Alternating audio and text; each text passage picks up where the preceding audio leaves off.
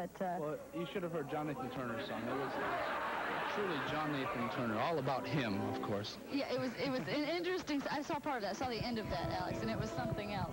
But right now, we are not going in there yet. I guess they're going to do the song without us. That's okay. That's okay. Because well, unless George can get the microphone over to Peter, I don't know. I don't know if it'll reach over there. But if you were here at DixieTrek, you wouldn't miss it. So we did invite you down. Those of you who did not come to DixieTrek, you missed a lot. Yeah. This has been a fantastic convention. You have one more day to come down, Sunday.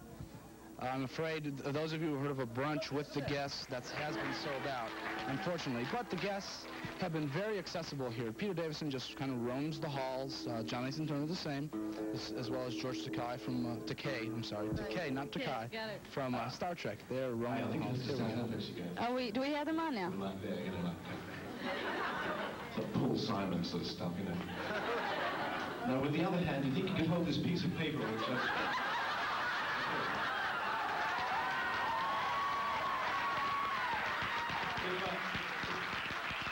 If Gail can get to this sort of tie, we'll stop in the middle and have a rest, you know. This is ridiculous. This is a song I wrote years and years and years ago, which I'll just explain very briefly the history behind this song. I wrote it before I ever came to America. I think I wrote it in about 1970, and I'd like to apologize in case there are any policemen in the audience. This is simply a humble English boy's idea of what being a policeman in America was like, based on numerous television cop shows and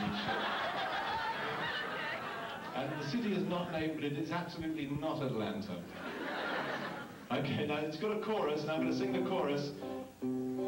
Oh, that's not in tune. Never mind, we'll sing it out of tune. I want you to join in the chorus. This is the chorus. Oh, Officer McKirk, you are the greatest man alive. I do declare, no, just a bad American accent. I do declare, and I do believe I'll learn to love you yet. Join this. Okay, did you get that? You didn't get it at all, but you can join in. Okay, this is a story about a policeman called McKirk. And it was, in fact, the first song that I ever had recorded. And it was recorded by the Dave Clark Five. If you ever remember the Dave Clark Five, and he was very good to me. He said to me that he would, rather than buy the song from me so that I had no rights, he was going to give me £500 for the song. Instead, he'd just give me a proper contract so I'd get royalties and earn a vast amount of money. I got 50 quid. I probably forget the words, it was a long time ago. I'll just keep doing this so I remember the first verse.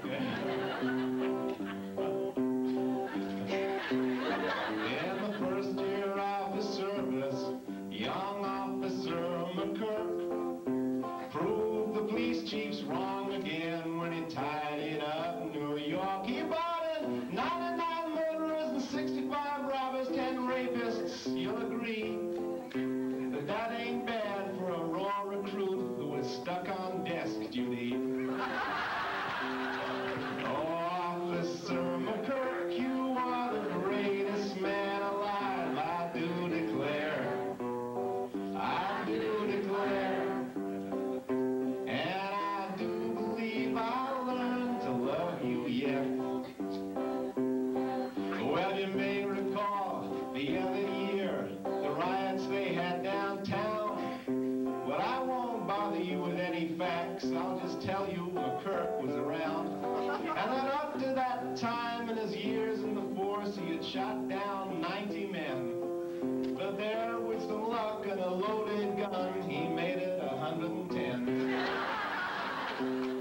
Oh, Officer McKirk, you are the greatest man alive. I do declare. I do declare. And I do believe I'll learn to love you yet. In the friendly cop awards of 49, McKirk came top of the list. When just by chance some fella asked him if he had ever had to use his fists. Well, he sat for a while and he thought for a bit.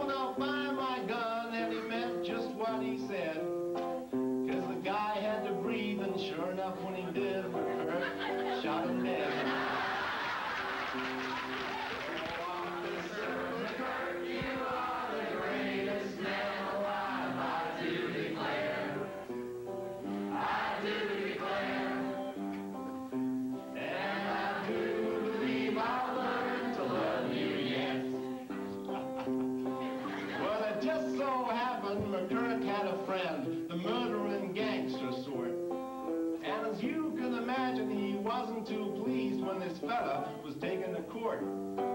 And he strolled into the jury room. No one knows what he did in there. But the way it worked out was the fella went free and the judge was given the chair. Oh, Officer McKirk, you are the greatest man alive, I do declare. I do declare. And I do believe I'll learn to love you, yes. Hang on, I've got to look at the next verse. Ah, yes, right.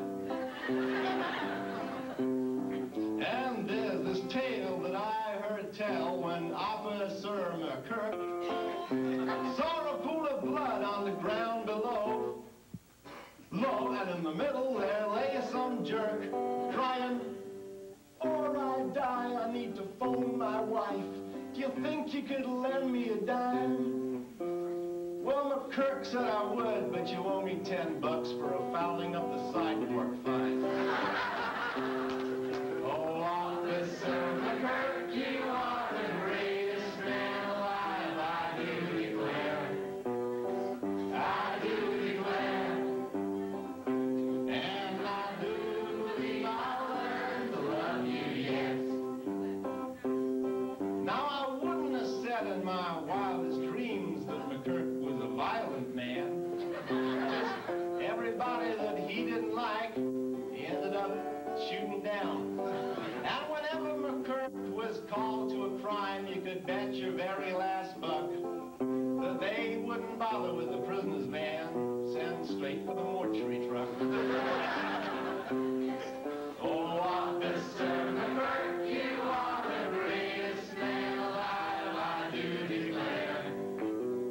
I do declare. And I do believe I'll learn to love you, yes. This is the sad bit. Now the time has come for me to relate how poor McKirk, he met his fate, was wounded by some evil guys, and everybody thought that he would die.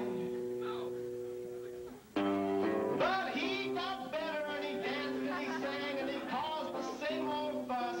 And he strolled out of those hospital gates, got run down by a bus. You are the greatest man alive, I do declare. I do declare. And I do believe I'll learn to love you, yes. Well, you might have thought that would be the end of McKirk's notorious reign. But you'd have been wrong, because he went down below and started all over again. He bought in 99 werewolves and 65 witches and a horny-looking fella painted red. And even if they don't have guns down there, he carries a fork instead.